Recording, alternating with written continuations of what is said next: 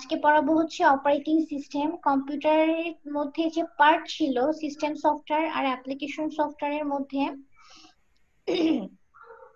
System software বলতে আমি কি বলেছিলাম, সিস্টেম সফটওয়্যার বলতে এটাকে অপারেটিং সিস্টেমও বলা হয়ে থাকে। তো সেই অপারেটিং সিস্টেমের আজকে ডিটেলস পড়াবো। দেখো, প্রথমে হচ্ছে দেখি কি কি শেখা যাবে এই চ্যাপ্টারের মধ্যে। আমার অপারেটিং সিস্টেম সম্পর্কে একটা ধারণা দিব তোমাদের, এরপরে এর গুরুত্ব, এরপরে প্রকারভেদ, এরপরে আরো যত প্রকারের অপারেটিং সিস্টেম আছে সেই সিস্টেমগুলো সম্পর্কে পড়াবো এবং এদের মধ্যবর্তী যে পার্থক্যগুলো আছে সেগুলো তোমাদেরকে পড়ানো হবে। চলে আসো, প্রথমেই যে টপিকটা নিয়ে আলোচনা করব সেটা হচ্ছে অপারেটিং সিস্টেম।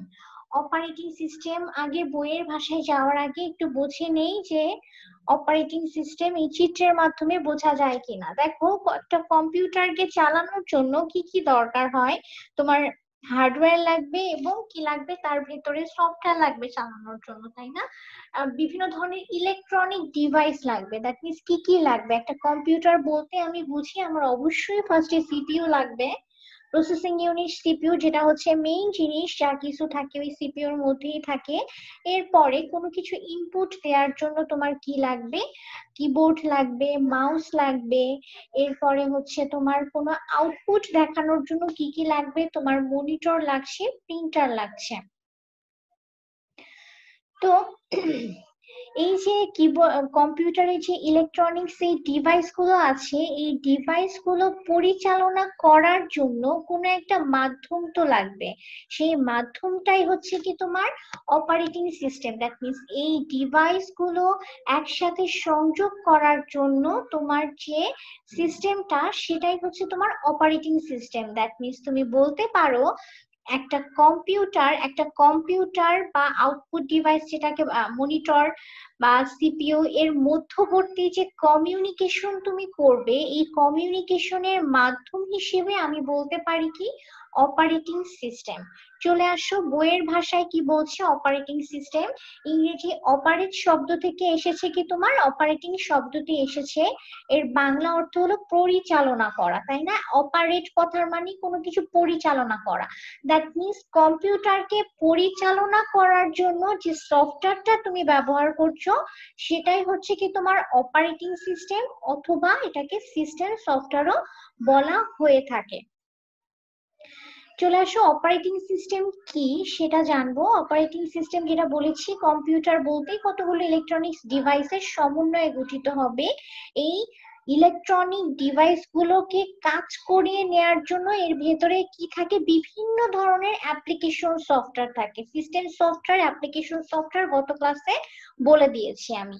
তো এর ভেতরে যে অ্যাপ্লিকেশন সফটওয়্যার গুলো থাকে এই কম্পিউটারের ভেতরে, এই অ্যাপ্লিকেশন সফটওয়্যারটা থাকার জন্য তার মধ্যে অবশ্যই কি থাকতে হবে, সিস্টেম সফটওয়্যার থাকতে হবে অথবা অপারেটিং সিস্টেম থাকতে হবে। তো অপারেটিং সিস্টেম বলতে আমি বুঝতেছি বিভিন্ন ধরনের যে ইলেকট্রনিক ডিভাইস আছে এই ডিভাইস গুলোর কাজগুলো পর্যবেক্ষণ করার জন্য, তত্ত্বাবধান করার জন্য, নিয়ন্ত্রণ করার জন্য। এছাড়া কম্পিউটারে তুমি ইনপুট দিচ্ছ, সেই ইনপুটটা প্রসেস হয়ে আউটপুট প্রদর্শনের জন্য যে মাধ্যমটা সেটাই হচ্ছে তোমার অপারেটিং সিস্টেম। বইয়ের ভাষায় কি বলেছে, কতগুলো প্রোগ্রামের সমন্বয় যারা কম্পিউটারের সকল ইলেকট্রনিক্স ডিভাইসগুলোর কাজ নিয়ন্ত্রণ করে, পর্যবেক্ষণ ও তত্ত্বাবধান করার মাধ্যমে অ্যাপ্লিকেশন সফটওয়্যারের চাহিদা পূরণ করে। যে অ্যাপ্লিকেশন সফটওয়্যার গুলো আছে সেটার চাহিদা পূরণ করছে এবং কম্পিউটার ব্যবহারকারীকে তার চাহিদা মতো আউটপুট পেতে সহায়তা করছে, সেই সিস্টেমটাকে আমি কি বলতে পারি, অপারেটিং সিস্টেম বলতে পারি। তো অপারেটিং সিস্টেম বলতেই আমি বুঝবো কম্পিউটারের পরিচালকই হচ্ছে কি তোমার অপারেটিং সিস্টেম। কারণ যে কোনো একটা ডিভাইস, যে কোনো ইলেকট্রনিক ডিভাইস বলো না কেন, ওই ইলেকট্রনিক ডিভাইসের ভেতরে যদি তোমার সিস্টেম সফটওয়্যার বা অপারেটিং সিস্টেম দেয়া না থাকে, সেই ডিভাইসটা তোমার কাছে কি হয়ে যাবে, অর্থহীন হয়ে যাবে। তো অপারেটিং সিস্টেমের উদাহরণ হিসেবে আমি বলতে পারি Windows, Linux, red hat, Mac operating system. এগুলো হচ্ছে কি তোমার বিভিন্ন ধরনের অপারেটিং সিস্টেমের উদাহরণ। চলে আসো অপারেটিং সিস্টেম কি কাজ করে, তাই না? একটা অপারেটিং সিস্টেম কিভাবে কাজ করতেছে তোমার কম্পিউটারের ভেতরে, কি কাজ করতেছে তোমার কম্পিউটারটা স্টার্ট করা এবং পরিচালনা করার জন্য অপারেটিং সিস্টেমের দরকার হচ্ছে। কিভাবে দেখো, তুমি কম্পিউটার বাজার থেকে কিনে আনলে, কিনে আনার পরে তার ভেতরে কোনো অপারেটিং সিস্টেম দেয়া নাই, কোনো কিছুই দেয়া নাই। তুমি যদি পাওয়ার বাটনটা অন করো তাহলে কোনো কাজ হবে? কিছুই হবে না। তোমার সামনে কোনো স্ক্রিন আসবে না, তোমার সামনে কোনো স্ক্রিন আসবে না, তুমি ভেতরে কোনো কাজই করতে পারবে না। তো অবশ্যই তোমার কম্পিউটারটাকে চালু করার জন্য, মানে স্টার্ট করার জন্য, এর ভেতরে কাজ করার জন্য এবং কম্পিউটারকে পরিচালনা করার জন্য তোমার দরকার হয় কার? অপারেটিং সিস্টেমের। এরপরে আসো সেকেন্ডে কি বলছে, অপারেটিং সিস্টেমের দরকার হচ্ছে কি তোমার কম্পিউটার পরিচালনা করার জন্য। এরপরে আসো সেকেন্ড টার্মটা কি বলছে, অ্যাপ্লিকেশন প্রোগ্রাম পরিচালনা করার জন্য। দেখো, তুমি তোমার কম্পিউটারের মধ্যে বা ল্যাপটপের মধ্যে কোনো একটা অ্যাপ্লিকেশন সফটওয়্যার ডাউনলোড দিলা বা কোনো একটা সফটওয়্যার তুমি ইনস্টল করবা। তো ইনস্টল করার জন্য তো একটা মাধ্যম লাগবে, তার তো একটা প্ল্যাটফর্ম তৈরি করে দিতে হবে, তাই না? তো অবশ্যই এর জন্য লাগবে কি অপারেটিং সিস্টেম। দ্যাট মিনস তোমার ডিভাইসের ভেতরে যদি অপারেটিং সিস্টেম দেয়া না থাকে তাহলে তো অ্যাপ্লিকেশন সফটওয়্যার কোনোভাবেই পরিচালনা করতে পারবে না তুমি। এর জন্য লাগবে কি তোমার অপারেটিং সিস্টেম লাগবে। তো বলতে পারি আমি অ্যাপ্লিকেশন প্রোগ্রাম পরিচালনা করার জন্য তোমার দরকার হয় কি অপারেটিং সিস্টেম। 3 নাম্বার পয়েন্ট কি বলেছে, ইনপুট আউটপুট অপারেশন। অবশ্যই ইনপুট আউটপুট অপারেশন পরিচালনা করার জন্য অপারেটিং সিস্টেমের দরকার হচ্ছে, কারণ তুমি কিবোর্ড থেকে ইনপুট দিচ্ছ। কিবোর্ড যদি তোমার কম্পিউটার যদি অপারেটিং সিস্টেম দেয়া না থাকে কোন তোমার ডিভাইসে, তো তুমি কিবোর্ড থেকে কি ইনপুট দিবা? তা তো অর্থহীন, ভ্যালুলেস, কিছুই তো দেখাবে না, তাই না? অবশ্যই বলতে পারি আমি ইনপুট আউটপুট অপারেশন চালানোর জন্য, দ্যাট মিনস তুমি কোনো একটা নির্দেশনা দেওয়ার জন্য এবং সেই নির্দেশনা অনুযায়ী তার একটা ফলাফল পাওয়ার জন্য দরকার হবে কি তোমার অপারেটিং সিস্টেমের দরকার হচ্ছে। তার মানে ইনপুট আউটপুট অপারেশনের জন্য তোমার প্রয়োজন হয় অপারেটিং সিস্টেম। এরপরের পয়েন্ট কি বলছে, ফাইল সিস্টেম নিয়ন্ত্রণ। ফাইল সিস্টেম নিয়ন্ত্রণ কি, দেখো এই যে আমি তোমাদেরকে পড়াচ্ছি, কিসের মাধ্যমে পড়াচ্ছি, আমার ফাইলটার এক্সটেনশন কি দেয়া আছে, পিডিএফ ফাইল আছে। প্রত্যেকটা ফাইলে এরকম একটা এক্সটেনশন থাকে, যেমন তুমি যখন লেখালেখি রিলেটেড কোনো একটা কাজ করবা কম্পিউটারের মধ্যে, সেটা তোমার ওয়ার্ড ফাইল অথবা ডকুমেন্ট বা ডক ফাইল বলা হয়। এছাড়া তুমি যখন প্রেজেন্টেশন সফটওয়্যার নিয়ে কাজ করবা, প্রেজেন্টেশন বানাবা, স্লাইড বানাবা, তখন সেই স্লাইড গুলোর এক্সটেনশন থাকে কি, পিপিটি থাকে। তো বলতে পারি এই যে ফাইল সিস্টেমটা কিভাবে পরিচালিত হচ্ছে, এগুলো প্রত্যেকটা এক একটা ফাইল। তোমার যে অডিও ফাইলটা আছে, ভিডিও ফাইলটা আছে, তোমার যে ডকুমেন্ট ফাইলটা আছে, তারপরে হচ্ছে নোটপ্যাডে তুমি লিখতে পারছো সেটার ফাইল আছে, এরপরে পাওয়ার পয়েন্টের যে ফাইলগুলো আছে, এই ফাইলগুলোকে নিয়ন্ত্রণ করার কাজও কার? অপারেটিং সিস্টেমের কাজ। এরপরের পয়েন্টটা কি বলছে, তোমার কার্যাবস্থায় সমস্যার রিপোর্ট করা ও সমাধান দেয়া। দ্যাট মিনস হচ্ছে ধরো তুমি কাজ করতেছো, কাজ করতে করতে দেখবা তোমার এমন একটা কোনো সময় আসবে তোমার কম্পিউটারটা হ্যাং হয়ে গেছে বা ঠিক মতো কাজ করতেছে না, তোমার কার্সর মুভমেন্টটা হচ্ছে না। তো অপারেটিং সিস্টেম এই জিনিসগুলো কিন্তু তোমাকে রিপোর্ট করে দিবে যে ইউর সিস্টেম গো স্লোলি, মানে ইউর সিস্টেম ইজ ডাউন বা এই সিস্টেম ঠিক মতো কাজ করছে না। এছাড়া দেখবা তোমার ল্যাপটপে যখন চার্জ শেষ হয়ে যাচ্ছে, তার মানে ল্যাপটপে চার্জ শেষ হওয়ার আগে এখান থেকে দেখবা একটা পপ আপ উইন্ডোতে একটা মেসেজ চলে আসে, তোমাকে রিপোর্ট করে দিচ্ছে কিন্তু তোমার এখন চার্জ শেষ হয়ে যাবে, তোমার তোমাকে একটা অ্যালার্ম দিচ্ছে। তো এই জিনিসগুলো তোমাকে কি দিচ্ছে, অপারেটিং সিস্টেম বলে দিচ্ছে যে এখন এই জিনিসটা, এই প্রবলেমটা হচ্ছে, বা তোমার এই ফোল্ডারটা অনেক বেশি স্টোরেজ স্টোরেজ আছে, জায়গা বেশি দখল করে নিচ্ছে। এই জিনিসগুলো তোমাকে বিভিন্ন ধরনের মেসেজের মাধ্যমে জানিয়ে দিচ্ছে। এটাও কাজও করে কি তোমার অপারেটিং সিস্টেম করে, কোন একটা সমস্যা হচ্ছে সেটা রিপোর্ট করছে, এবং সমস্যাটা যদি তোমার সমাধান অপারেটিং সিস্টেম নিজেই করতে পারে, সেই সমাধানটাও তোমার অপারেটিং সিস্টেম নিজে করে দিচ্ছে। দ্যাট মিনস এখানে তোমাকে বলছে যে চার্জ শেষ হয়ে গেছে, তার মানে এখন প্লাগ ইন করতে হবে। একদম দেখবা একদম লাস্ট মুহূর্তে চার্জ শেষ হওয়ার আগে মেসেজ আসে যে প্লাগ ইন প্লাগ ইন করার জন্য বলে, মানে চার্জ দেওয়ার জন্য বলে। ওকে, এরপরে আসো ইউজার ইন্টারফেস, যেটা আমি বুঝে আসছি, দ্যাট মিনস একটা কম্পিউটার এবং একজন ইউজারের মধ্যবর্তী তো অবশ্যই একটা মাধ্যম লাগবে, তাই না? এই মাধ্যমটাই হচ্ছে কি ইউজার ইন্টারফেস। ইন্টারফেস কথার মানে হচ্ছে তুমি কিভাবে কমিউনিকেট করতেছো, এই কমিউনিকেশনটাই হচ্ছে কি তোমার ইউজার ইন্টারফেস। তো বলতে পারি একজন মানুষ এবং কম্পিউটারের মধ্যবর্তী একটা ইউজার ইন্টারফেস তৈরি করে দিচ্ছে কি তোমার অপারেটিং সিস্টেম করে দিচ্ছে। এরপরের পয়েন্ট কি বলছে, নেটওয়ার্কিং। নেটওয়ার্কিং কথাটার মানে হচ্ছে ধরো তোমার কম্পিউটারের সাথে আর একটা কম্পিউটারের তো তুমি সংযোগ দিতে পারছো, তাই না? একটা কম্পিউটারের সাথে আর একটা কম্পিউটারের, হ্যালো, জি ম্যাম ক্লাসে আছি ম্যাডাম, পরে কথা বলি, ক্লাসটা শেষ করে।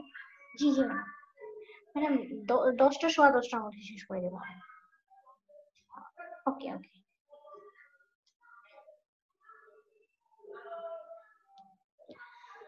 যেখানে যা বলতেছিলাম, নেটওয়ার্কিং। নেটওয়ার্কিং বলতে কি বুঝাবো, দেখো তোমার একটা কম্পিউটার থেকে আর একটা কম্পিউটারের সাথে তো তুমি কি করতে পারো, কানেকশন দিতে পারতেছো না? দ্যাট মিনস একটা কম্পিউটারের সাথে আর একটা কম্পিউটারে তুমি যোগাযোগ করতে পারতেছো, এছাড়া কম্পিউটারের সাথে প্রিন্টারের একটা কি করে দিতে পারতেছো, কানেকশন দিতে পারতেছো কোনো একটা তারের মাধ্যমে। তো এই যে তারের মাধ্যমে শুধু কানেকশন দিলে কি হবে? হবে না, এর ভিতরে তো অপারেটিং সিস্টেম থাকতে হবে, না হলে শুধু তারের মাধ্যমে কানেকশন দিলে কোনো ভ্যালু নাই তার। তো বলতে পারি বিভিন্ন ধরনের নেটওয়ার্কিং রিলেটেড কাজও করে থাকে কি তোমার অপারেটিং সিস্টেম করছে।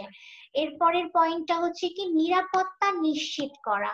অবশ্যই এই অপারেটিং সিস্টেমের কোনো জায়গায় কোনো ভুল আছে কিনা, বা এটা কতটুকু নিরাপদ, কতটুকু সিকিউর, এই জিনিসগুলো নিশ্চিত করে ওকে তোমার অপারেটিং সিস্টেম করে দিচ্ছে। এরপরে হচ্ছে তোমার file management, task management. File management কি জিনিস হয়েছে এখানে বলে আসছিলাম, যে ফাইল সিস্টেম নিয়ন্ত্রণ।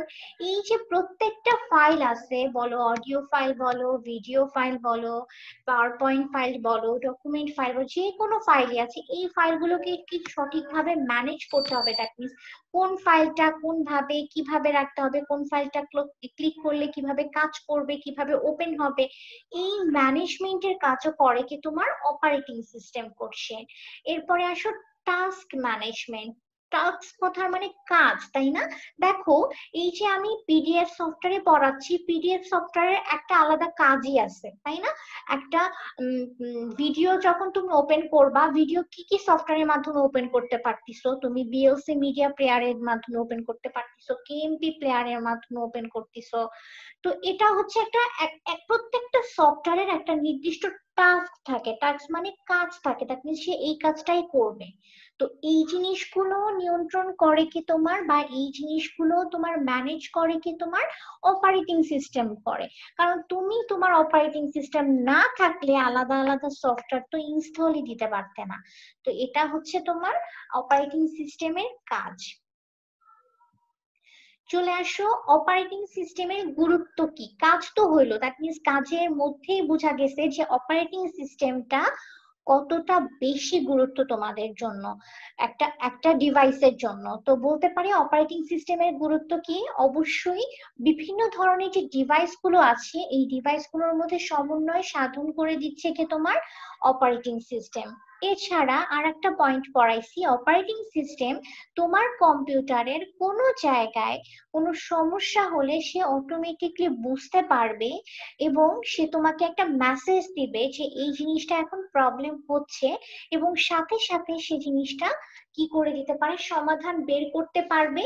আর যদি সমাধান বের করতে না পারে তাহলে অটোমেটিক দেখবা কম্পিউটার বন্ধ করে দিচ্ছে। দেখবা এই জিনিসটা সবচেয়ে বেশি হয় তোমার অ্যান্ড্রয়েড ফোনে, দেখবা অ্যান্ড্রয়েড ফোনে এত বেশি অ্যাপ্লিকেশন ইউজ করো বা এত বেশি ইউজ করা হয় এই ফোনটা, যার কারণে দেখবা মাঝে মাঝে হ্যাং হয়ে যাচ্ছে, হ্যাং হয়ে যাওয়ার পর দেখবা অটোমেটিকলি সে রিস্টার্ট নিচ্ছে।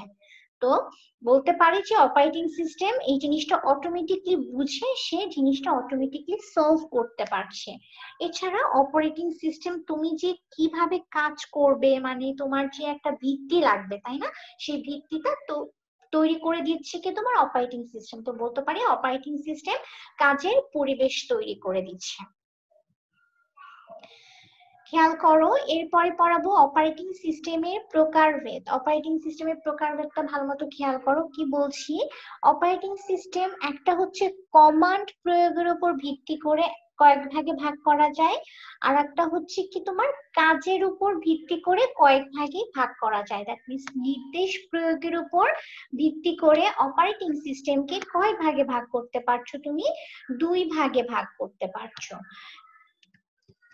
নির্দেশ প্রয়োগের উপর অপারেটিং সিস্টেম কয় ভাগে ভাগ করা যায়? দুই ভাগে ভাগ করা যায়। একটা হচ্ছে বর্ণভিত্তিক বা ডস অপারেটিং সিস্টেম। ডস এর ফুল মিনিং হচ্ছে ডিস্ক অপারেটিং সিস্টেম। আবার রিপিট করছি আমি, ডস এর ফুল মিনিংটা তোমাদের 1 মার্কসের জন্য আসে। ডস অপারেটিং সিস্টেমের ফুল মিনিংটা হচ্ছে কি তোমার disk operating system. Disk operating system.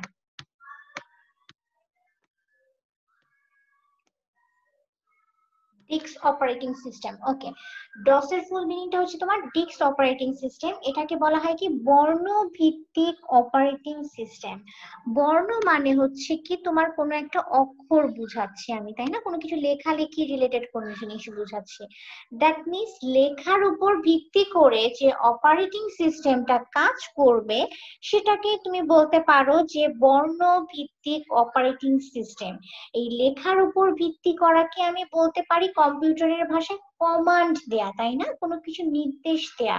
এবং সেটা কিসের মাধ্যমে? কোনো লেখার জন্য তো টাইপ করতে হবে তোমার, টাইপ করার মাধ্যমে তুমি যে অপারেটিং সিস্টেমটা তোমার কাজ করবে, বা তুমি কোনো কিছু লিখে লিখে যে অপারেটিং সিস্টেমে কাজ করতে হয় সেটাই হচ্ছে কি তোমার বর্ণভিত্তিক অপারেটিং সিস্টেম।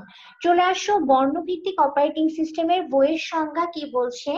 যে অপারেটিং সিস্টেমে কিবোর্ডের সাহায্যে বিভিন্ন বর্ণ টাইপ করে, কিবোর্ডের সাহায্যে তুমি কি করবা? বিভিন্ন ধরনের বর্ণ টাইপ করবা এবং কিবোর্ডে বিভিন্ন বোতাম ব্যবহার করে কম্পিউটারকে নির্দেশ প্রদান করা হয়, সেটাই হচ্ছে কি তোমার বর্ণভিত্তিক অপারেটিং সিস্টেম। দ্যাট মিনস লেখালেখির মাধ্যমে তোমার যে কম্পিউটারকে নির্দেশ, যে অপারেটিং সিস্টেমকে নির্দেশ দেওয়া হচ্ছে সেটাই হচ্ছে কি তোমার বর্ণভিত্তিক অপারেটিং সিস্টেম। বর্ণভিত্তিক অপারেটিং সিস্টেমের উদাহরণ হিসেবে তুমি বলতে পারো ইউনাক্স, লিনাক্স, মাইক্রোসফট ডস, পিসি ডস, এগুলো হচ্ছে কি তোমার বর্ণভিত্তিক অপারেটিং সিস্টেমের উদাহরণ। এরপরে আসো চিত্রভিত্তিক বা উইন্ডোজ অপারেটিং সিস্টেম। চিত্রভিত্তিক, চিত্র কথার মানে কি কোনো ছবি, তাই না? চিত্র মানে হচ্ছে কোনো ছবি। তো চিত্রভিত্তিক অপারেটিং সিস্টেমটা কি হবে তোমার? ছবির উপর ভিত্তি করে করে তুমি যে কম্পিউটারকে বা যে অপারেটিং সিস্টেমকে নির্দেশনা প্রদান করতে পারবে সেটাকে তুমি বলতে পারো কি চিত্রভিত্তিক অপারেটিং সিস্টেম। দ্যাট মিনস ছবির মাধ্যমে। দ্যাট মিনস বইয়ে কি বলছে যে অপারেটিং সিস্টেমে গ্রাফিক্স বা চিত্রের মাধ্যমে, গ্রাফিক্স বা চিত্রের মাধ্যমে কমান্ড প্রয়োগ করে কম্পিউটার পরিচালনা করা হয় তাকে চিত্রভিত্তিক ইউজার ইন্টারফেস অপারেটিং সিস্টেম বলা হয়। দ্যাট মিনস কিসের মাধ্যমে তুমি পরিচালিত করছো? কমান্ডটা দিচ্ছ তুমি কম্পিউটারকে কিসের মাধ্যমে? চিত্রের মাধ্যমে। গ্রাফিক্স বা চিত্রের মাধ্যমে দিচ্ছ, এর জন্য এটাকে বলছি কি তোমার চিত্রভিত্তিক অপারেটিং সিস্টেম। তো চিত্রভিত্তিক অপারেটিং সিস্টেমের উদাহরণ হিসেবে আমি বলতে পারি এই যে মাইক্রোসফট উইন্ডোজ 95 যে ভার্সন গুলো আছে এগুলোই হচ্ছে তোমার উইন্ডোজ, যেটাই আর কি উইন্ডোজ অপারেটিং সিস্টেমই হচ্ছে তোমার চিত্রভিত্তিক অপারেটিং সিস্টেম। দেখো বর্ণভিত্তিক আর চিত্রভিত্তিক অপারেটিং সিস্টেম দেখলাম, একটু রিয়েল লাইফের এক্সাম্পল দিয়ে বুঝে আসি যে বর্ণভিত্তিক এবং চিত্রভিত্তিক অপারেটিং সিস্টেমটা কি জিনিস। দেখো এই আমার সামনে যে অপারেটিং সিস্টেমটা এখন চালু আছে বা তোমরা যে অপারেটিং সিস্টেমটা ব্যবহার করো সেই অপারেটিং সিস্টেমটাকে বলা হয় কি তোমার চিত্রভিত্তিক অপারেটিং সিস্টেম, যার ইংলিশ নেম হচ্ছে গ্রাফিক্যাল ইউজার ইন্টারফেস। এটাও মনে রাখবা কি বলছি আমি, জিইউআই। জিইউআই এর ফুল ফর্মটা আসে তোমাদের 1 মার্কসের জন্য। কি বললাম? GUI, G UI. আর এটাকে বলা হয় ইউআই, জিইউআই এর ফুল মিনিং হচ্ছে কি গ্রাফিক্যাল ইউজার ইন্টারফেস। আবার রিপিট করছি, জিইউআই এর full meaning graphical user interface, আর সিইউআই এর ফুল মিনিং হচ্ছে কমান্ড ইউজার ইন্টারফেস, অথবা এটাকে হচ্ছে তোমার কমান্ড লাইন ইন্টারফেসও বলা হয়, সিএলআই ও বলা হয়। কি বলা হয়? CLI, command line interface. ওকে, কি বললাম? এই যে আমার সামনে যে গ্রাফিক্সটা দেখতে পাচ্ছ, এই গ্রাফিক্সটা কি বলছে আমার, এটা হচ্ছে চিত্রভিত্তিক অপারেটিং সিস্টেম। কারণ কি দেখো, এখানে প্রত্যেকটার একটা আইকন আছে, তুমি এই আইকন গুলো দেখে বুঝতে পারতেছো এই আইকনটার উপর ক্লিক করলে কি আসবে। এরপরে হচ্ছে তোমার স্টার্ট বাটনে গেলে তুমি সেখান থেকে কোনো অ্যাপস দিতে পারবা, এছাড়া হচ্ছে সার্চ বাটনে গেলে কোনো কিছু সার্চ করতে পারবা। তো এই জিনিসগুলো তুমি চিত্রের মাধ্যমে দেখে বুঝতে পারতেছো, তুমি গ্রাফিক্স এর উপর ভিত্তি করে কাজ করতে পারছো।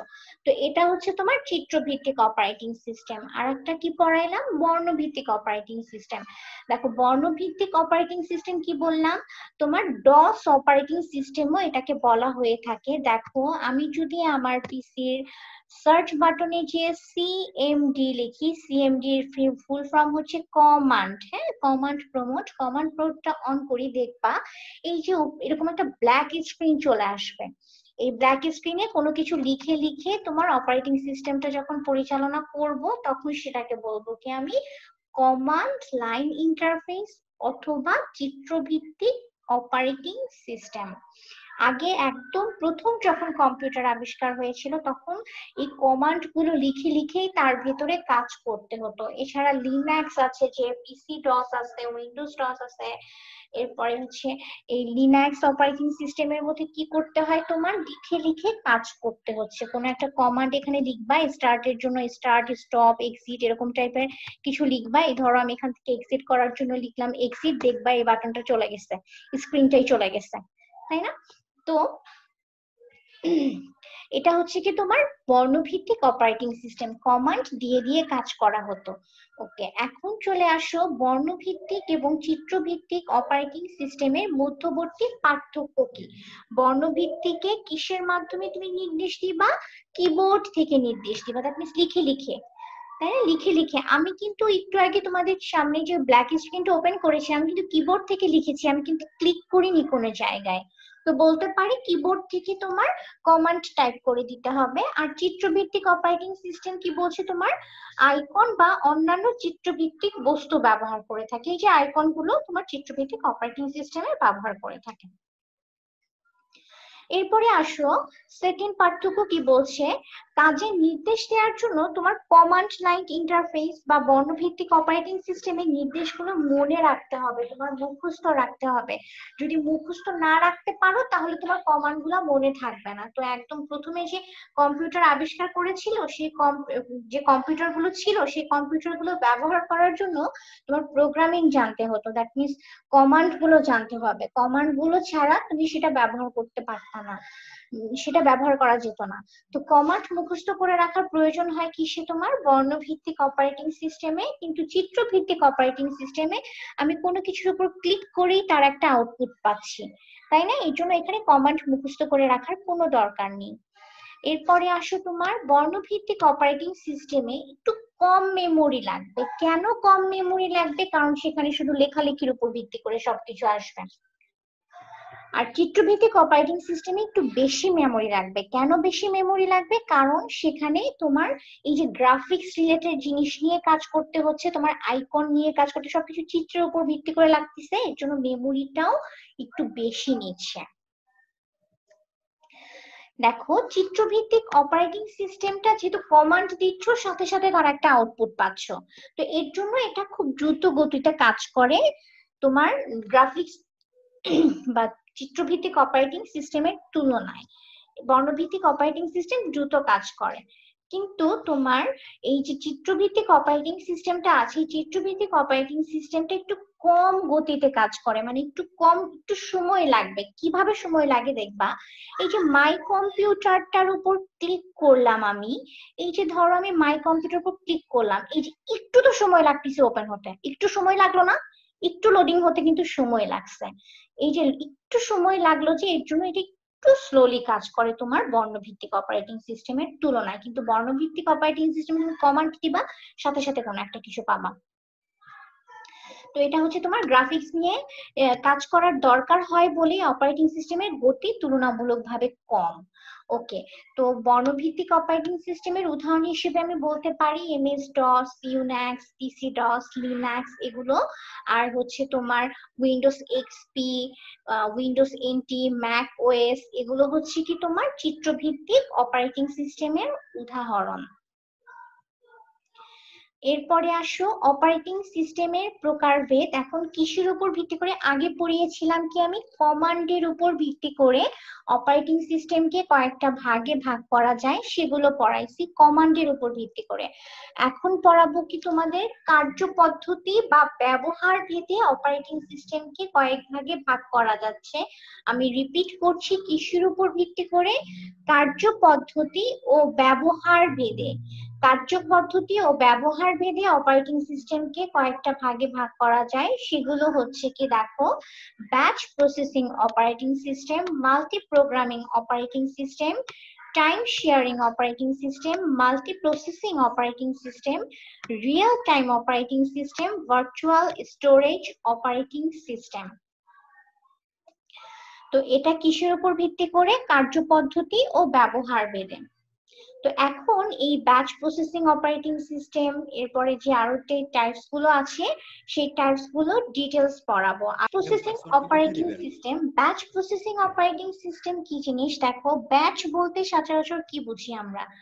কোনো একটা নির্দিষ্ট কোনো একটা প্রোগ্রাম নিয়ে যে কাজ করবে বা নির্দিষ্ট কোনো একটা জিনিস। দেখো তোমাদের যে মার্কেটিং ডিপার্টমেন্টের প্রত্যেকের আলাদা আলাদা ব্যাচ আছে না? প্রত্যেকের আলাদা আলাদা ব্যাচ আছে, কত নাম্বার কি ব্যাচ, একটা ব্যাচ কিন্তু আর একটা ব্যাচের সাথে মিলতে পারে না, এবং একটা ব্যাচ তোমার শেষ না হলে আর একটা ব্যাচ কিন্তু এন্টার করতে পারে না। দ্যাট মিনস শেষ বলতে বোঝাচ্ছি তুমি সেকেন্ড ইয়ারে যাবা, তারপরেই তো ফার্স্ট ইয়ার আসবে।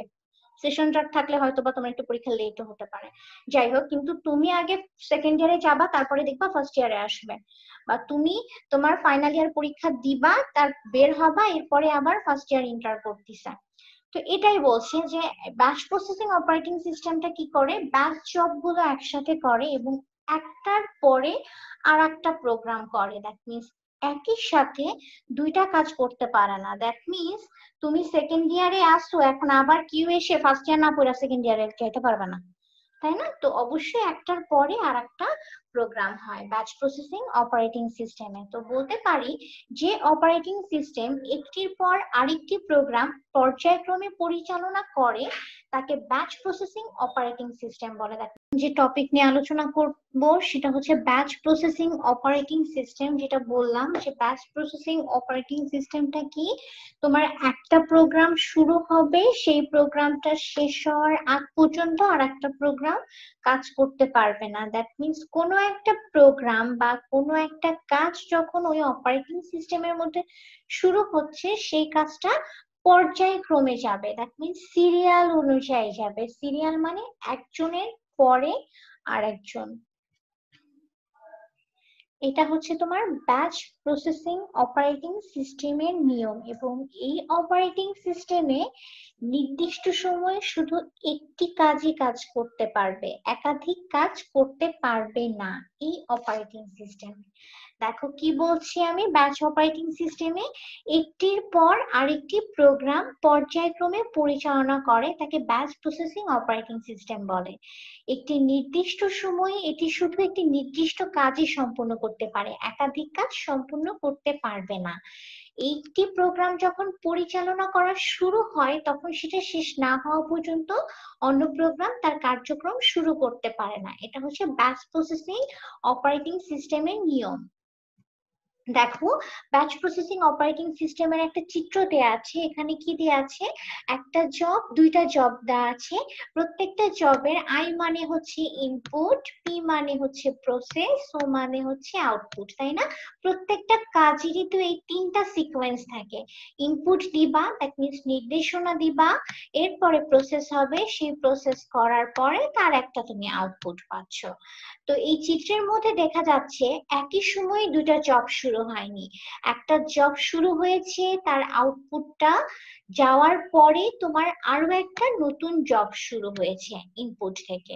তো এই চিত্রে তোমার কাজের ধারাবাহিকতায় দেখানো হয়েছে, এখানে কি দেখানো হয়েছে, জব একের ইনপুট প্রসেসিং এবং শেষে আউটপুটের পর জব 2 এর ইনপুট শুরু হয়েছে। দ্যাট মিন্স জব 2 এর ইনপুটটা শুরু হয়েছে কি তোমার জব 1 এর কাজটা শেষ হওয়ার পরে।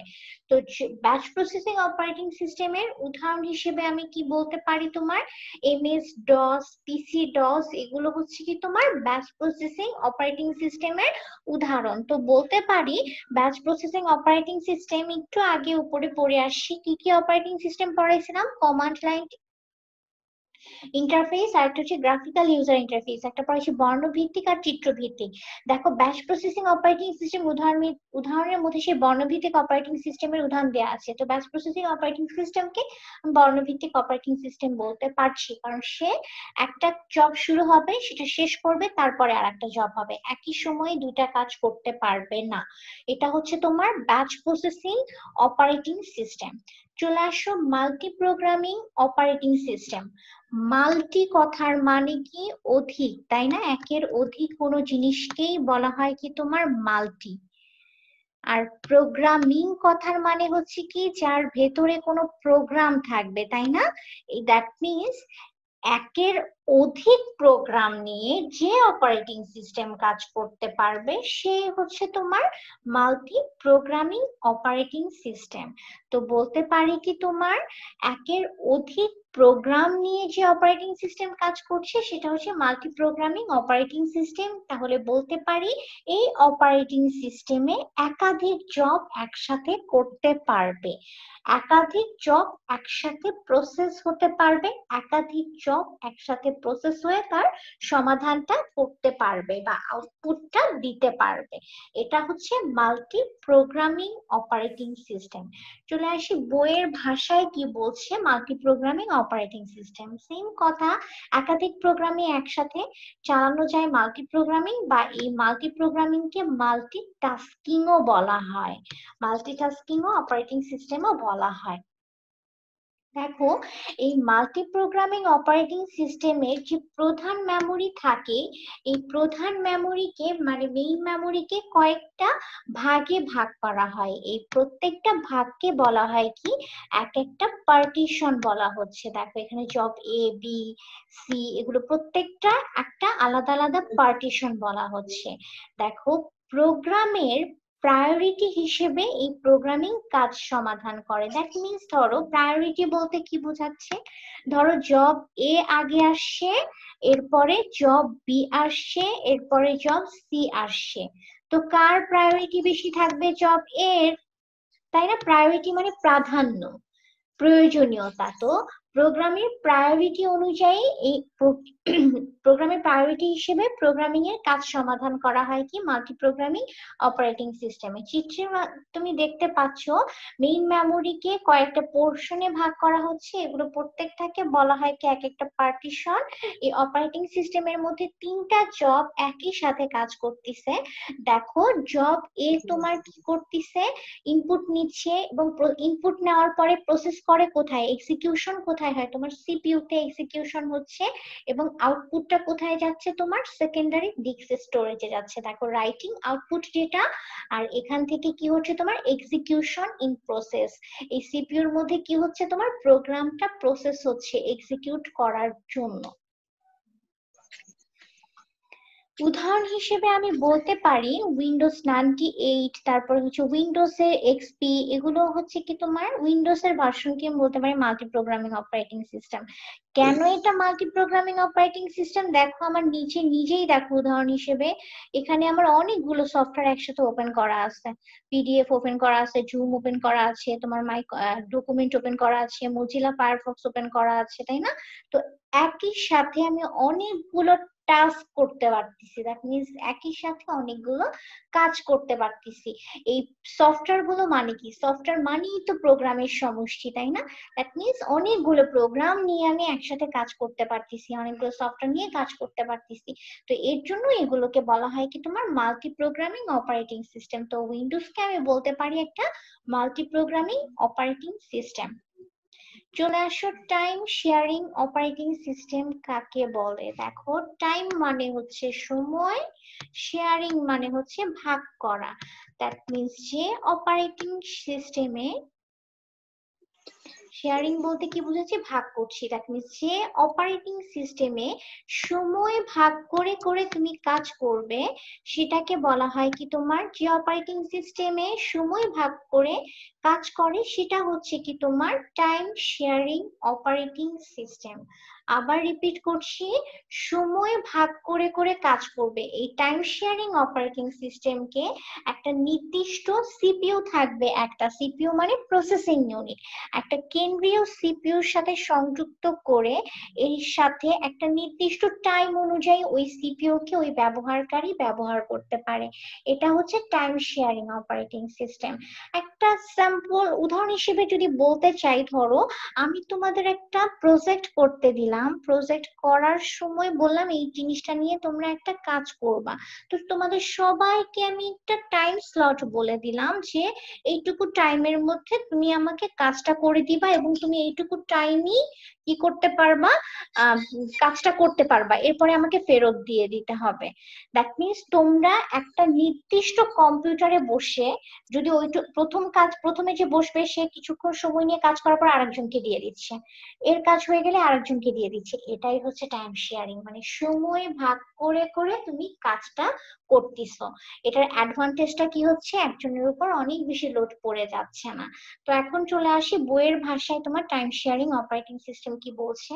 যে পদ্ধতিতে একটি কেন্দ্রীয় প্রক্রিয়াকরণ অংশ এর সাথে যুক্ত হয়ে একাধিক কম্পিউটার, আবার রিপিট করছি, টাইম শেয়ারিং অপারেটিং সিস্টেমের মধ্যে একটা কেন্দ্রীয় প্রক্রিয়াকরণ অংশ থাকবে, মানে সিপিইউ একটা থাকবে, সিপিইউ থাকবে একটা, এবং একাধিক কম্পিউটারের ব্যবহারকারীগণ একই সাথে একাধিক প্রোগ্রাম পরিচালনা করতে পারে, তাকে বলা হয় কি তোমার time sharing operating system. That means CPU থাকতেছে একটা, ইউজার থাকবে একাধিক, ইউজার থাকবে একাধিক, এটাই হচ্ছে তোমার টাইম শেয়ারিং অপারেটিং সিস্টেম। তারা কি করতেছে, সিপিইউ টাইমটাকে শেয়ার করে নিচ্ছে, ভাগ করে নিচ্ছে, এটাই হচ্ছে তোমার টাইম শেয়ারিং অপারেটিং সিস্টেম। দেখো, এই পদ্ধতিতে প্রত্যেক ব্যবহারকারী ও প্রত্যেক প্রোগ্রামের জন্য সিপিইউ একটি নির্দিষ্ট সময় থাকে, সিপিইউর একটা নির্দিষ্ট সময় থাকে, সেটা হচ্ছে কি 1 মিলি সেকেন্ড নির্ধারণ করে থাকে সিপিইউর সময়টায়। এই ক্ষুদ্র সময় কালকে বলা হয় কি তোমার, এই যে যতটুকু সময় এই ইউজার ওয়ান সিপিইউটাকে ব্যবহার করছে সেই সময়টাকে বলা হয় কি টাইম স্লাইস। উদাহরণ হিসেবে বলতে পারি কি উইন্ডোজ এনটি, ইউনাক্স, এগুলো হচ্ছে কি তোমার টাইম শেয়ারিং অপারেটিং সিস্টেমের উদাহরণ। চিত্রের মধ্যে দেখো এই জিনিসটাই দেখা আছে, একটা কেন্দ্রীয় প্রক্রিয়াকরণ অংশ আছে সিপিইউ, তাকে দেখো মাল্টিপল ইউজাররা ব্যবহার করছে এবং তারা কি করছে, এই সিপিইউর টাইমটাকে শেয়ার করে নিচ্ছে, সিপিইউর টাইমটাকে শেয়ার করে তারা ব্যবহার করছে। এখন অ্যাক্টিভ লিঙ্ক কোনটা থাকবে, যখন যে ইউজার ব্যবহার করছে তাকে বলা হয় কি তোমার অ্যাক্টিভ লিঙ্ক বলা হয়। এটা হচ্ছে তোমার টাইম শেয়ারিং অপারেটিং সিস্টেম। এরপরে আসো মাল্টি প্রসেসিং অপারেটিং সিস্টেম। এর আগে পড়িয়েছি কি তোমার মাল্টি প্রোগ্রামিং অপারেটিং সিস্টেম। তোমরা কমন একটা ভুল করো, তোমরা মনে করো যে মাল্টি প্রোগ্রামিং অপারেটিং সিস্টেম আর মাল্টি প্রসেসিং অপারেটিং সিস্টেম একই জিনিস, একই জিনিস না। কমন মিস্টেক এটা করো, এই মিস্টেক করা যাবে না। দেখো, আগেরটা ছিল মাল্টি প্রোগ্রামিং মানে প্রোগ্রাম, এখন কি বলছি মাল্টি প্রসেসিং। দ্যাট মিনস হচ্ছে কি, মাল্টি মানে হচ্ছে অধিক, প্রসেসিং মানে তার ভিতরে প্রসেসর থাকবে, প্রসেসর মানেই হচ্ছে কি তোমার সিপিইউ। তো একের অধিক প্রসেসিং ইউনিট নিয়ে যে কাজ করবে বা একের অধিক প্রসেসর যে অপারেটিং সিস্টেম চালাতে পারবে সেটাকেই বলা হয় কি তোমার মাল্টি প্রসেসিং অপারেটিং সিস্টেম। আবার রিপিট করছি আমি, মাল্টি প্রসেসিং অপারেটিং সিস্টেম কি, একাধিক প্রসেসর নিয়ে যে অপারেটিং সিস্টেম কাজ করছে সেটা হচ্ছে কি মাল্টি প্রসেসিং অপারেটিং সিস্টেম। কারণ এখানে লেখাই আছে প্রসেসিং, প্রসেসিং মানেই সেখানে কে প্রসেস করবে, তোমার সিপিইউ। প্রসেসিং এর কাজটা করে কি তোমার কম্পিউটারে সিপিইউ করে, সিপিইউ করে। তো এর জন্য হচ্ছে কি তোমার প্রসেসর থাকবে একাধিক। আর মাল্টি প্রোগ্রামিং এ কি ছিল, প্রোগ্রামিং মানে প্রোগ্রাম, প্রোগ্রাম ছিল একাধিক। এটা মিলায়া ফেলা যাবে না। দ্যাট মিন্স বলতে পারে মাল্টি প্রোগ্রামিং শুধু প্রোগ্রাম নিয়ে কাজ করবে, একের অধিক প্রোগ্রাম থাকবে। মাল্টি প্রসেসিং এ একের অধিক প্রসেসর থাকবে, দ্যাট মিন্স একের অধিক সিপিইউ থাকবে, একের অধিক সিপিইউ আছে। এটা হচ্ছে মাল্টি প্রসেসিং অপারেটিং সিস্টেম। বইয়ে কি বলছে দেখো, multi processing operating system, multi processing operating সিস্টেমে একাধিক প্রসেসর একসাথে চালানো যায়। যেহেতু একাধিক প্রসেসর একসাথে চালানো যায় এর জন্য এটাকে বলা হয় মাল্টি প্রসেসিং।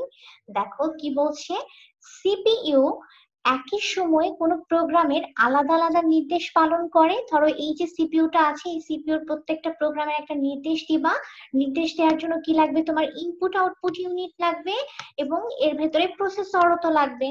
তো এই ইনপুট আউটপুট ইউনিট থেকে তুমি কোনো একটা নির্দেশ যখন দিবা, তো তখন সে আলাদা আলাদা ভাবেও পালন করতে পারে অথবা সম্পূর্ণ ভাবেও আলাদা আলাদা প্রোগ্রাম নির্বাহ করতে পারে। মানে ছোট ছোট করে ভাগ করেও সে প্রসেস করতে পারে অথবা একটা প্রসেস করার পর আরেকটা প্রসেস করতে পারে, এটাও করতে পারে। দেখো চিত্রের মধ্যে দেখাচ্ছে এখানে সিপিইউ ব্যবহার করা হচ্ছে কয়টা, দুইটা ব্যবহার করা হয়েছে। আগে কিন্তু সিপিইউ রিলেটেড কোনো জিনিস ছিল না, জব রিলেটেড জিনিস ছিল, এখন হচ্ছে সিপিইউ রিলেটেড। দেখো সিপিইউ রিলেটেড, সিপিইউ হচ্ছে কি তোমার দুইটা আছে এবং প্রত্যেকটা সিপিইউর জন্য কি আছে তোমার ইনপুট আউটপুট ইউনিট আছে এবং ইনপুট আউটপুট প্রসেসর আছে। দেখো ইনপুট আউটপুট ইউনিটের সাথে এবং ইনপুট আউটপুট প্রসেসরের সাথে তোমার বাই ডিরেকশনাল চিহ্নটা দেয়া আছে। কেন বাই ডিরেকশনাল কথা মানে হচ্ছে কি উভমুখী। দ্যাট মিন্স প্রথমবারে কানেকশনটা যে যাবে সেটা ইনপুটের জন্য যাচ্ছে, পরে তোমার প্রসেসিং হয়ে মেইন মেমোরিতে তোমার জিনিসটা লোড হওয়ার পরে আবার আউটপুট ইউনিটে যাচ্ছে। এর জন্য এটা হচ্ছে কি একবার ইনপুট অপারেশনের কাজ করতেছে, একবার আউটপুট অপারেশনের কাজ করতেছে। এর জন্য এখানে তোমাকে বাই ডিরেকশনাল অথবা উভমুখী চিহ্ন দেওয়া হয়েছে। দেখো প্রত্যেকটা সিপিইউ 1 এবং সিপিইউ 2 এর জন্য ইনপুট আউটপুট প্রসেসর রয়েছে এবং ইনপুট আউটপুট ইউনিট রয়েছে। এটা হচ্ছে তোমার মাল্টি প্রসেসিং অপারেটিং সিস্টেম। তো মাল্টি প্রসেসিং অপারেটিং সিস্টেমের উদাহরণ হিসেবে বলতে পারি ইউনাক্স, লিনাক্স, উইন্ডোজ এনটি, এগুলো হচ্ছে তোমার মাল্টি প্রসেসিং অপারেটিং সিস্টেম। এরপরে আসো মাল্টি প্রসেসিং এবং মাল্টি প্রোগ্রামিং এর মধ্যে পার্থক্য কি, মাল্টি প্রসেসিং এবং মাল্টি প্রোগ্রামিং অপারেটিং সিস্টেমের পার্থক্য বলেছি কি, মাল্টি প্রসেসিং এ প্রসেসর থাকবে একাধিক, দুই বা ততোধিক প্রসেসর। আর মাল্টি প্রোগ্রামিং এ প্রসেসর কিন্তু একটা থাকতেছে, প্রোগ্রাম করবে একাধিক। দেখো মাল্টি প্রসেসিং এ দুই বা ততোধিক প্রসেসর ব্যবহৃত হয় কিন্তু মাল্টি প্রোগ্রামিং এ একটি মাত্র প্রসেসর ব্যবহৃত হয়। এবং মাল্টি প্রসেসিং মানে প্রসেসর অনেক বেশি লাগবে, প্রসেসর বেশি মানে সিপিইউ বেশি লাগবে, সিপিইউর দাম তো বেশি হবে তাই না, তো এর জন্য এটা ব্যয়বহুল। আর মাল্টি প্রোগ্রামিং এ তো সিপিইউ একটা লাগতেছে, একটি মাত্র প্রসেসিং ইউনিট লাগতেছে, তো কাজ করবে একাধিক, কিন্তু প্রসেসরের তো আমার একাধিক প্রসেসর লাগছে না, এর জন্য এটা কম ব্যয়বহুল। এরপরে আসো মাল্টি প্রসেসিংটা বিশ্বাসযোগ্য বেশি হবে। কেন বিশ্বাসযোগ্য বেশি হবে তোমার, কারণ এখানে প্রসেসিং ইউনিট একাধিক আছে, তো কাজটা নির্ভুল ভাবেই হবে। আর মাল্টি প্রোগ্রামিং এর কাজের বিশ্বাসযোগ্যতা একটু কম হবে মাল্টি প্রসেসিং এর তুলনায়। এবং মাল্টি প্রসেসিং এর কাজের গতিটা দ্রুত হবে, কারণ দুইটা সিপিইউ একসাথে প্রসেস করলে তার মানে কি বেশি দ্রুত কাজ করবে। আর মাল্টি প্রোগ্রামিং এর গতি একটু কম হবে, তুলনামূলক একটু কম হবে। দেখো এই প্রক্রিয়া প্রসেসরের উপর নির্ভরশীল, মাল্টি প্রসেসিংটা কিসের উপর নির্ভরশীল তোমার, প্রসেসরের উপর নির্ভরশীল, কিন্তু মাল্টি প্রোগ্রামিংটা তোমার ডিভাইসের উপর নির্ভরশীল না। কেন নির্ভরশীল না, কারণ এখানে তো প্রোগ্রাম নিয়ে কাজ করবে, সে ডিভাইসের উপর, ডিভাইসের সাথে তো তার সম্পর্ক নাই, প্রসেসিং ইউনিটের সাথে তো সম্পর্ক নেই, সে তার যে সফটওয়্যারের সাথে সম্পর্ক, তো ডিভাইসের উপর নির্ভরশীল না, সম্পূর্ণভাবে নির্ভরশীল না। তো মাল্টি প্রসেসিং এর উদাহরণ হিসেবে বলতে পারি আমি ইউনাক্স, লিনাক্স, উইন্ডোজ এনটি। আর মাল্টি প্রোগ্রামিং এর উদাহরণ হচ্ছে Windows XP, Windows 98, Mac operating system. এটা হচ্ছে তোমার মাল্টি প্রোগ্রামিং অপারেটিং সিস্টেমের উদাহরণ। এখন আসো real time operating system. Real time কথার মানে কি, সহজভাবে যদি বলতে চাই রিয়েল টাইম বলতে, রিয়েল মানে কি এখনই এই মুহূর্তে আমাকে করে দাও। দ্যাট মিনস যে অপারেটিং সিস্টেম আমাকে বলবে যে আমি তোমাকে এইটুকু সময় দিলাম, এই সময়ের মধ্যে তুমি আমাকে জিনিসটা এখনই করে দাও, সেটাই হচ্ছে real time operating system. That means পরীক্ষার খাতায় তুমি যখন পরীক্ষা দিতে বসো, তখন কেউ তোমাকে টিচার কি কখনো বলে যে তুমি এই খাতাটা বাসায় নিয়ে যাও, তারপর লিখে নিয়ে আসবা, তারপর জমা দিবা? সেটা না, তুমি পড়ে আসছো বাসায়, এখনই লিখবা, এখনই জমা দিবা খাতা। এটাই হচ্ছে রিয়েল টাইম।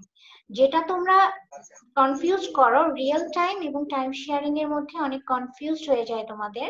রিয়েল টাইমটা হচ্ছে কি তোমার এই মুহূর্তেই কাজ করতে হবে, আর টাইম শেয়ারিংটা কি করবে, সময় ভাগ করে দিবে। ঠিক আছে, এটা হচ্ছে রিয়েল টাইম এবং টাইম শেয়ারিং এর মধ্যে পার্থক্য। দেখো বইয়ের ভাষায় রিয়েল টাইম অপারেটিং সিস্টেম কি বলছে, রিয়েল টাইম অপারেটিং সিস্টেম যার শর্ট ফর্ম হচ্ছে RTOS, এটারও শর্ট ফর্ম তোমাদের 1 মার্কসের জন্য আসে, ফুল ফুল ফর্মটা লিখতে বলে RTOS। Real time operating system একটি অপারেটিং সিস্টেম যা একটি নির্দিষ্ট সময় সীমাবদ্ধতার মধ্যে একটি নির্দিষ্ট কাজ করার নিশ্চয়তা। দেখো একটা নির্দিষ্ট সময় থাকে, তোমার পরীক্ষা, তুমি যখন পরীক্ষা দিতে বসো তোমার তো একটা নির্দিষ্ট সময় বলা যায়, 4 ঘন্টায় পরীক্ষা দিবা, তার বেশি দিতে পারবা না তুমি, তারপরেই তোমার খাতাটা নিয়ে নেওয়া হয়, যতই তোমার লেখা শেষ হোক আর না শেষ হোক। তো এটাই বলছে, একটা নির্দিষ্ট সময় সীমাবদ্ধতার মধ্যে নির্দিষ্ট কাজ করার নিশ্চয়তা দিবে। দেখো এই অপারেটিং সিস্টেমটা কোন জায়গায় বেশি ব্যবহৃত হয়, যেখানে ডেটা প্রসেসিং এর জন্য রেসপন্স টাইমটা অনেক জটিল হয়ে যায়, সেই সব ক্ষেত্রে এই অপারেটিং সিস্টেমটা ব্যবহৃত হয়ে থাকে। এই অপারেটিং সিস্টেমে তোমার বিভিন্ন স্থান থেকে প্রাপ্ত ডেটার মধ্যে গুরুত্বের ভিত্তিতে প্রোগ্রাম নির্বাহ করা হয়। দ্যাট মিন্স কিসের ভিত্তিতে নির্ভর করা হচ্ছে প্রোগ্রাম, তোমার গুরুত্বের ভিত্তিতে প্রোগ্রাম নির্বাহ করা হচ্ছে রিয়েল টাইম অপারেটিং সিস্টেমে। দেখো রিয়েল টাইম অপারেটিং সিস্টেমের উদাহরণ হিসেবে আমি বলতে পারি তোমার যে দেখো কৃত্রিম যে উপগ্রহগুলো আছে, এই উপগ্রহগুলো কোন জায়গা থেকে কোন জায়গাতে যাচ্ছে, এবং কখন কোনটার সিগন্যালটা আসতেছে, বা এ এখন বর্তমানে কোথায় আছে, সেই জিনিসটা যখন তোমার সেই জিনিসটা যখন কোম্পানিগুলো করে, তখন তো তারা তো অবশ্যই কোনো ইলেকট্রনিক ডিভাইস ব্যবহার করে, তাদের যে কম্পিউটারটা আছে, তাদের কম্পিউটারে এই RTOS দেয়া থাকে। দ্যাট মিনস তাদের ওই কম্পিউটারে রিয়েল টাইম অপারেটিং সিস্টেম দেয়া আছে। দেখো কিসের জন্য ব্যবহার করা হচ্ছে, এয়ার ট্রাফিক নিয়ন্ত্রণ করার জন্য। দ্যাট মিনস আমার এখন প্লেন কোথায় কি আছে, কখন ল্যান্ড করতেছে, কিভাবে বুঝতেছে, তার ভেতরে রিয়েল টাইম অপারেটিং সিস্টেম দেয়া আছে, নির্দিষ্ট সময়ের সাথে তারা রেসপন্স পাচ্ছে। ক্লিয়ার পাওয়ার প্ল্যান্ট দেখাশোনার জন্য, কৃত্রিম উপগ্রহ যাতায়াত নিয়ন্ত্রণ করার জন্য, বিমানের টিকিট সংরক্ষণের জন্য এই রিয়েল টাইম অপারেটিং সিস্টেমটা ব্যবহার করা হয়। দ্যাট মিনস একটা সময় দিলাম, একটা সময়ে তাদেরকে একটা সংকেত দিলাম, ওই সময়ের মধ্যে তারা সংকেত একটা ফেরত আসলো, এটাই হচ্ছে তোমার রিয়েল টাইম অপারেটিং সিস্টেম। উদাহরণ হিসেবে কি বলতে পারি, লাইন্যাক্স এন্ড RTX হচ্ছে কি তোমার রিয়েল টাইম অপারেটিং সিস্টেমের উদাহরণ। দেখো এখানে এই মুহূর্তে কাজটা হচ্ছে, দেখো এই একটা সময়, এই যে সময়টা দিয়ে দিচ্ছে, এইটুকু সময়ের মধ্যে তুমি জিনিসটা প্রসেস করে একটা আউটপুট দাও, এটাই হচ্ছে তোমার রিয়েল টাইম অপারেটিং সিস্টেম। এরপরে আসো virtual storage operating system, last topic, এটাই last topic, virtual storage operating system. Virtual মানে হচ্ছে কি, যেটা তুমি বুঝবা যে হচ্ছে, তাই না, কিন্তু হচ্ছে এক্সট্রা ভাবে কোনো একটা জিনিস তোমার বুঝতেছো যে হচ্ছে, কিন্তু হচ্ছে তুমি ধরতে পারতেছো না জিনিসটা কি, এটাই হচ্ছে তোমার ভার্চুয়াল স্টোরেজ অপারেটিং সিস্টেম। দেখো ভার্চুয়াল স্টোরেজ অপারেটিং সিস্টেম তোমার কখন ব্যবহার করা হবে, যখন তোমার মেইন মেমোরির জায়গাটা অনেক কম, তাই না, মেইন মেমোরির জায়গা কম, তো এর জন্য তোমার এক্সট্রা কিছু স্টোরেজের যে দরকার হবে, ওই স্টোরেজের ভেতরে যে অপারেটিং সিস্টেমটা দেয়া থাকে সেটাকে বলা হয় ভার্চুয়াল স্টোরেজ অপারেটিং সিস্টেম। ধরো আমার এই কম্পিউটারে দেয়া আছে উইন্ডোজ, আমি একটা ভার্চুয়াল বা VMware ইউজ করলাম, ওখানে হচ্ছে কি VM মানে হচ্ছে ভার্চুয়াল মেমোরি, ওকে, ভার্চুয়াল মেমোরি ইউজ করলাম, ওখানে আর একটা অপারেটিং সিস্টেম যে দেয়া আছে সেটা হচ্ছে তোমার ভার্চুয়াল স্টোরেজ অপারেটিং সিস্টেম। দেখো এই অপারেটিং সিস্টেমে বৃহৎ প্রোগ্রামকে, অনেক বড় প্রোগ্রামকে কি করে, ছোট ছোট ভাগে ভাগ করে নেয়, এবং প্রত্যেকটা অংশকে বলা হয় কি তোমার সেগমেন্ট বলে। প্রধান মেমোরি বা রিয়েল স্টোরেজ ব্যবহার করা হয়। দেখো প্রধান মেমোরি কি ইউজ করা হয়, প্রধান মেমোরিকে বলা হয় কি তোমার রিয়েল স্টোরেজ। ঠিক আছে, প্রোগ্রামের অপ্রয়োজনীয় অংশ, একটা প্রোগ্রামের অপ্রয়োজনীয় যে অংশ থাকে সেই অংশগুলোকে কি বলা হয় ভার্চুয়াল স্টোরেজ বলা হয়, এবং প্রয়োজনীয় উক্ত অংশ পুনরায় রিয়েল স্টোরেজ বা মেইন স্টোরেজ পদ্ধতি বা সেগমেন্টেশন ও পেজিং এই দুই প্রক্রিয়ায় সমাধান করা হয়। দেখো এই যে প্রয়োজন যখন হয় তখন এই রিয়েল স্টোরেজ থেকে সে ভার্চুয়াল স্টোরেজেও এই প্রোগ্রামটা চলে আসে।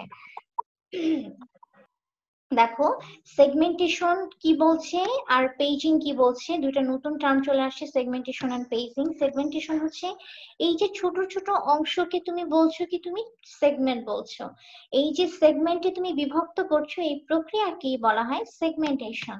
আর পেজিংটা হচ্ছে কি তোমার একটা প্রোগ্রামের পরে আর একটা প্রোগ্রাম, এরপরে আর একটা প্রোগ্রাম, এগুলোই হচ্ছে তোমার পেজিং। একটা নির্দিষ্ট পেজ বলে দিচ্ছ তুমি এই প্রোগ্রামটার পরে এই প্রোগ্রামটা, এটা হচ্ছে তোমার পেজিং।